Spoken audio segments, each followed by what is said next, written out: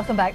Guests here in Singapore at one hotel are getting room service orders delivered to them by a talking robot. Why not? The cafe that introduced the innovation says it has helped with labour shortage and raised productivity. June Low with this report. First, you select a room number. Then you load food into compartments of the robot.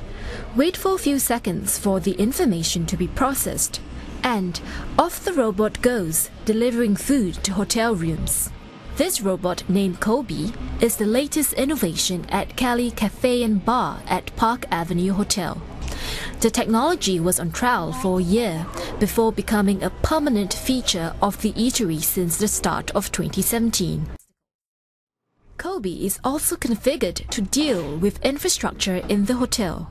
It can communicate with lifts and ride up and down on its own.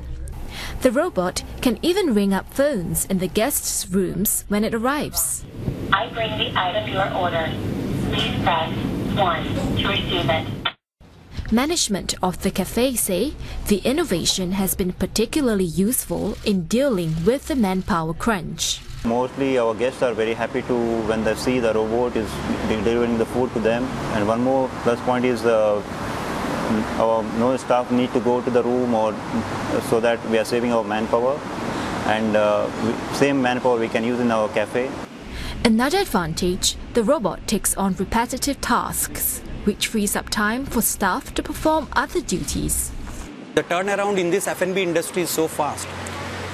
And the management or the person who is interacting with the people, they definitely want to do the job, but the waiter or the waitresses, if they are not adding a value, they feel that what I am doing here, every day coming, bringing the food and delivering and come back again. Right? So by free from this job, now they got the time to talk to the guests, to understanding their needs. The government has been encouraging companies to adopt technology to cope with the manpower shortage.